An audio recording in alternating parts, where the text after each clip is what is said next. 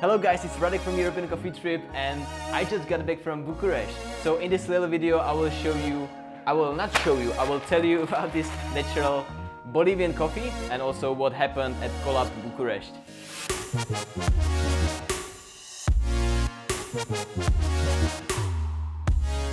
First things first, so last week I was visiting Bucharest together with Caro. Caro is our senior editor of the European Coffee Trip, the magazine part. Hello, we're at the Barista Guild of Europe's CoLab event in Bucharest, and we're following the talks and also workshops today, the whole day here at Arca. And I met there many coffee people. One of them is Alexandru Nicolae, who's the 2016 World Coffee Roasting Champion. He also gave me this bag. He was really excited about this naturally processed Bolivian coffee, so I'm gonna brew it now.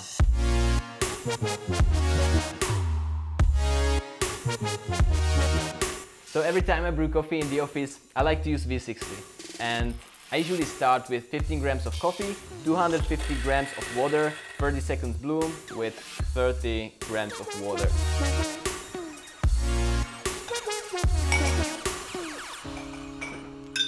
So the coffee is ready, and I have to say that I don't usually come across the Bolivian coffee. Although I'm not a big fan of naturally processed coffees, so I really enjoy this one because there's lots of sweetness, the aroma is not overwhelming, there are notes of tropical fruits and the body is medium high. That's what I like. Thank you Alex for the coffee, and I guess now let's talk about the CoLab. What happened?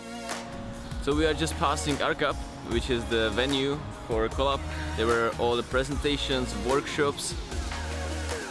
So what is CoLab? CoLab is a 3-day event full of talks, workshops, community events. It's organized by Barista Guild of Europe, and we, as European Coffee Trip, we participated as a media partners. And also we were recording all the talks for Barista Guild of Europe YouTube channel.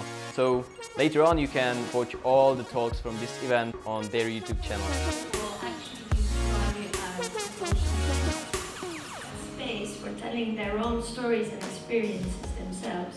It also works empowering. Hello! We already saw 2 talks and we're coming to the 3rd one just after the coffee break. Stay tuned.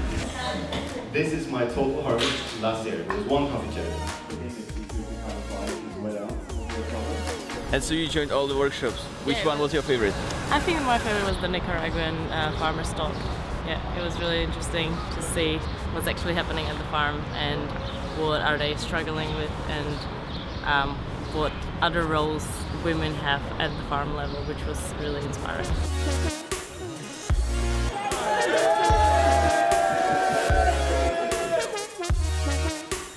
The Bucharest coffee scene is blooming so fast, and it was great to visit Bucharest after 3 years and actually see the difference. So if I can recommend one place, one city to travel for coffee, Bucharest might be the place. So thank you guys for watching. If you like this video, smash the like button, subscribe, and we'll see you next week. Bye bye.